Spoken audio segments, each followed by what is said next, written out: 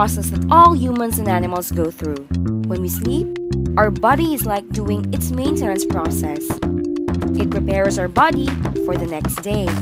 But how much sleep do we really need? Sleep needs are based on basal sleep need, the amount of sleep our bodies need on a daily basis, and sleep debt, the accumulated hours of lost sleep. The basal sleep need of teenagers is 8 hours. So for example, on day 1, Chris slept for 5 hours. He will have a sleep debt of 3 hours. And if on day 2, he slept for 8 hours, he won't have any sleep debt. But since he still has a sleep debt of 3 hours yesterday, he might feel sleepy later in the afternoon. So, on day 3, Chris must sleep for at least 11 hours for a maximum performance. The dangers of sleep deprivation. First, impaired memory. Deep sleep stimulates connections between our brain cells. So if you have an exam the next day and you did not have enough sleep, your chance of failing is larger than those who did have enough sleep. Second, loss of focus.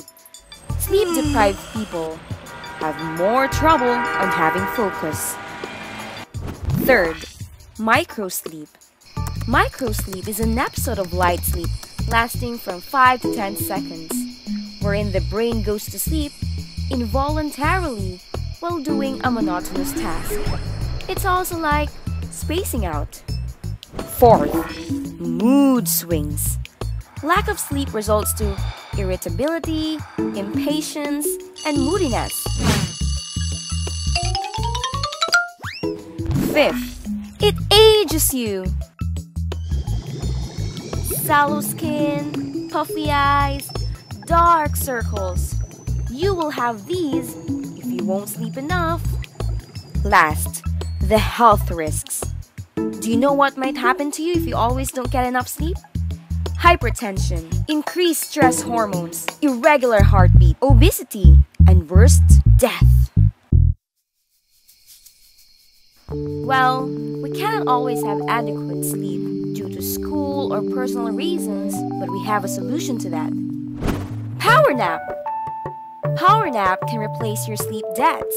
Dr. Sarah Mednick, author of Take a Nap, Change Your Life, stated that naps of different durations have different amazing results. A nap is only for 90 minutes because if you exceed from that, you're already sleeping. 6 to 15-minute naps heighten alertness, concentration, and boosts motor performance. 20-minute naps improve memory recall and trashes unnecessary info in the brain. 30-minute naps have the same effect as 6 to 15-minute naps but cause grogginess upon waking up. 60-minute naps help in memorization but again, a little grogginess. 90-minute naps are the nap that will make you feel best, boost creativity, procedural memory, and memory recall. So, choose a nap that you need. And if you have break time in between classes, might as well take a nap. Sleep is one of the best things in the world, right? And will make you become more productive in life. So go ahead and snooze. Sleep well, live well.